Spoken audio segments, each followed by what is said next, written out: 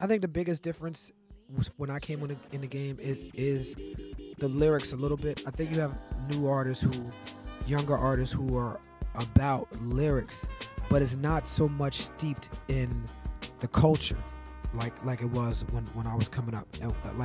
Like whether it's hip hop culture or black nationalist culture, gangsterism is kind of fading out, I think. But it's not something that's extra deep.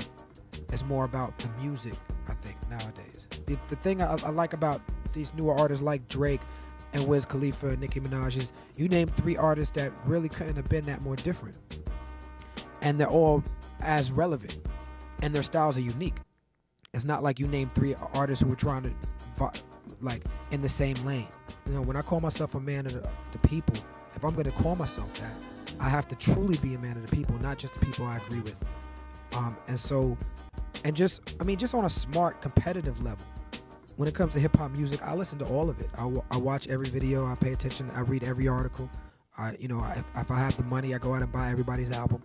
Whether it's an MF Doom or it's a Soulja Boy, I always look at what people do, and I it's like religion, you know. Like I try to take the best of, or philosophy. You just try to take the best of what makes sense for you and apply it to what you do, and you give people respect for creating and expressing themselves, and you encourage that, and you support it, and it comes back tenfold. I got a good mentor relationship with my man Bow Wow, you know, and me and Bow Wow chop it up all the time. But I mean, I know everybody. I know all the MCs. If you rap and you dope, I know you.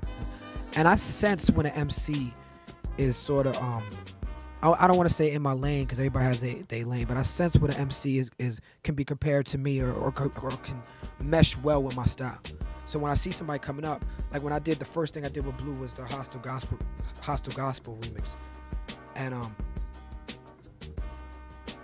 and even with Joel Ortiz, who's on that now, he's doing a lot more work in the business now than he was when I did that record. But that was something where Blue I knew about, but Joel I asked around about. I asked people I know and I trust, like, well, who's really doing it right now? And the name that kept coming back 2 years ago was Joel Ortiz. People in OK Player particularly were talking about Blue all the time. Blue and Exile, that album, Below the Heavens. And I didn't have the album. I heard like a song or two. And I sat down with the album and I was blown away by that album. And I was blown away by how much Blue to me sounded like a younger version of what I would do. You know what I'm saying? Like, I feel like how Blue and Exile approached it is how me and High Tech would approach it if we were coming out now. Yeah, You and I is just one of the most ambitious groups out there. And they're extremely talented, extremely passionate about the music, but they put themselves out there and they put themselves in a position to not be ignored. So You and I is like, they're like an underdog group where it's like, I think people sleep on them. You know what I'm saying? Like, I think they underrated with what they bring, especially with the live show. Like, what they do on stage is just crazy. They perform like rock stars. Even though people don't know who they are, they perform like, fuck that, we rock stars. You know, Kanye has a spot out here in LA, and in the summer I went to visit him, and he was sort of just in his house by himself working on this record. It was the Good Ass Job record back then. And he was just playing me songs. A lot of the stuff that came out recently I had heard this summer. And Chain Heavy, he was like, I could see in his head he was thinking, oh, maybe I should put Kweli on something. So he was like, well, what about this? You like this? I was like, yeah, that sounds dope. And the next day he sent it to me. But that same day he went to Facebook and performed the song Chain Heavy. And so I was like, okay, was he about to put this out now? So I thought, okay, when I seen him on the Facebook thing performing it, I was like, okay, I need to jump on this now. So I recorded my verse like 2 days later, and then I forgot about it. And then like when he was doing Good Friday, like maybe a month ago, Don C hit me up and was like, yo, you got that Chain Heavy verse? And I had to go and find it. And I had to like track down the engineer in the studio, and that took like 3 days for me to track it down and find it. But I found it and sent it to them. And then like a week later, it was out with another Kanye verse and Consequence on it. I mean, I think Kanye West is one of, if not the most relevant artist right now. I think he's one of the greatest representations of our generation. His ambition, his passion, his drive, his dedication to the music, and how just incredibly good the music is.